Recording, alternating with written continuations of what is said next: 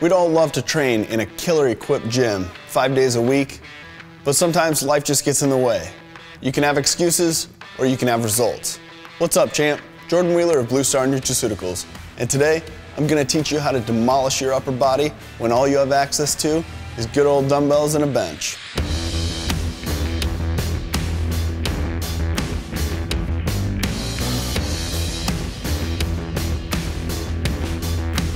The following workout is designed using supersets and trisets, so there is a bit of a metabolic conditioning effect to the workout.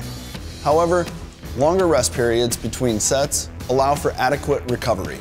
This workout is ideal if you're in an overcrowded gym or lacking equipment like your typical hotel gym. And of course, this workout is great if you need to train at home. If you find yourself slammed for time and missing workouts, just hop on the classifieds online and you can easily find a set of adjustable dumbbells like power blocks and a bench for a reasonable price. It's crazy how far just a bench and a set of adjustable dumbbells can go when you can't make it out to the gym. Let's get to it. First, we're going to tackle back and chest with 3 supersets.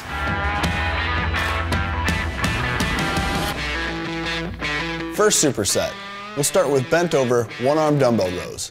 Ensure that your back is parallel to the floor. You want to row the weight and get a full range of motion.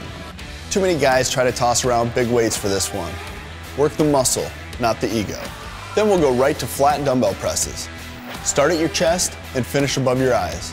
Don't clank the dumbbells at the top of the movement and don't lock out. Just keep constant tension on your pecs. Think of a piston in an engine. Constant movement, no pausing. Second superset, we'll start with dumbbell pullovers. This is a great forgotten old school bodybuilding movement.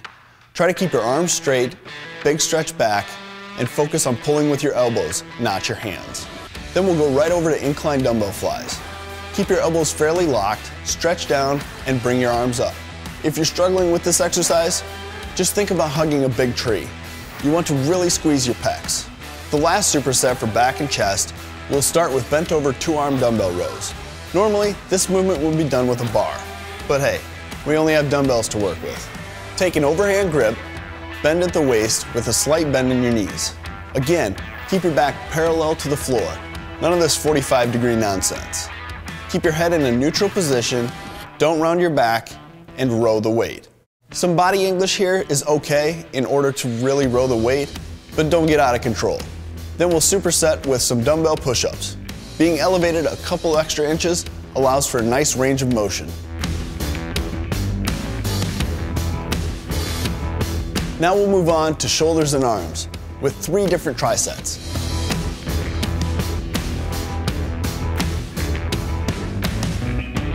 For the first triset, we'll start off with bent over dumbbell rear delt flies.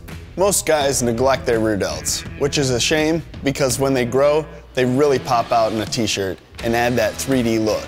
For these, bend over so that you're parallel to the floor. Slight bend at your elbows and extend your arms out with your thumbs pointed down to the floor. Really try to reach out and pretend like you're reaching out to touch the walls. Then we'll move over to alternate dumbbell curls. Really try to flex your bicep on the negative portion of the lift. And don't rest the dumbbells on your hips or legs in between each arm movement. Then, right over to some overhead dumbbell tricep extensions. Really get a good stretch and a good range of motion, and extend to the fully locked out position on each rep. Next triset, we'll start off with seated dumbbell lateral raises. Bend at the waist and raise the dumbbells up as if you're reaching out to touch the walls. Don't bring your hands too far above your shoulders on this one. Then we'll go over to some hammer curls to really hit the brachialis. Again, don't rest the dumbbells on your leg or hip in between arms. And then we'll do some lying dumbbell chest tricep extensions, also known as tape presses. Don't bounce the dumbbell off your chest. Extend at the top all the way to lock out. And for the final triset, we'll start off with some seated dumbbell presses. Try to keep your elbows out in front of you and don't lock out at the top of the movement. We'll go right into some seated concentration curls next. Keep your elbow off of your leg. Don't cheat on this one. Nice squeeze on the way up and try to flex your bicep on the negative portion. And then some seated tricep dumbbell overhead presses. Grab a dumbbell, be careful, and get it up to your shoulder and then back behind your head. Keep your elbows in, big stretch, full range of motion, and then press up to full lockout. Try to perform these as if it's a press rather than an extension.